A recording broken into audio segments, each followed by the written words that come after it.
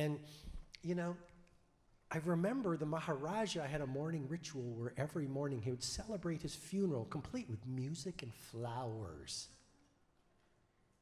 And all the while he'd be saying, I have lived fully, I have lived fully, I have lived fully. And so I asked my father, you know, I said, Dad, this is really interesting. This is a Maharaja who's getting up every morning and he's celebrating his own funeral. He's recreating his own funeral.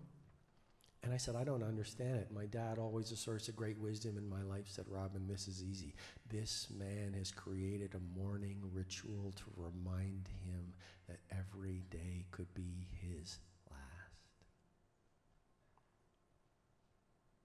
And I think that's powerful, like building a morning ritual to remind you about the shortness of life.